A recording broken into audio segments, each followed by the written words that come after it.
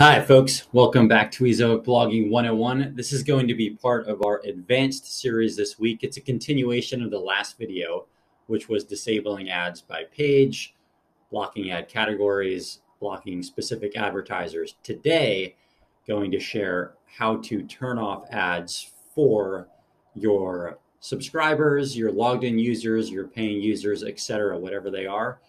This can be useful whenever you have a login area of the site or a membership section where premium users pay to see no ads. So you want to turn off Ezoic ads for those particular types of users. How do you do that? I'll show you how right now.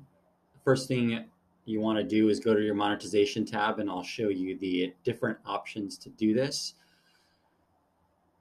There's a part that you do need to do on your end, but then you also need to set something within Ezoic. So we'll scroll down here to the disable ads by page settings. Right here, settings. So when you first open it, you'll see the standard settings, which are really easy to enter. Disabling a page, a URL, a directory, that's all pretty straightforward. Now, if you want to disable it for these paying users, there's a few ways you can do this. The two most common ones are either through a cookie or through a meta tag.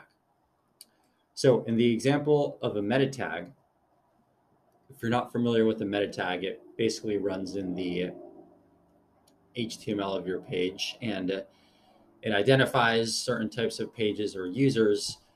And then when you have that identifier on the page, you can use that for different things, such as telling Ezoic to turn off ads. So for a meta tag, if you're not familiar with this, I would suggest looking up information on meta tags. I'll put some links in the bottom as well. But basically, you'll want to create a new rule.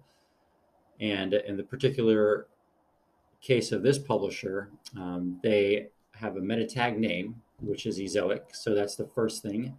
And then the content is the unique identifier on the page, which in this case is disable.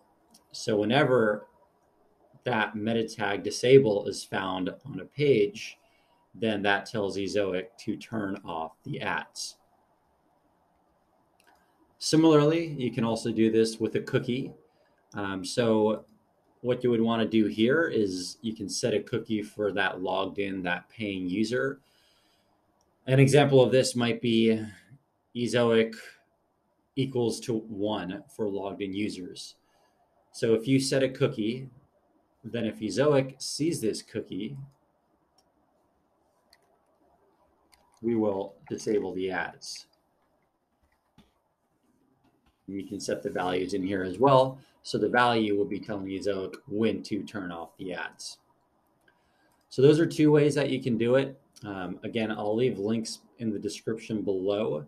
It does take a little bit of technical ability or background or knowledge to do this, but if you have any of that, if not, you can do a little bit of research and it's pretty easy to do. So hopefully that was useful for those of you that have sites with memberships or paid logins. Thank you, and see you next time.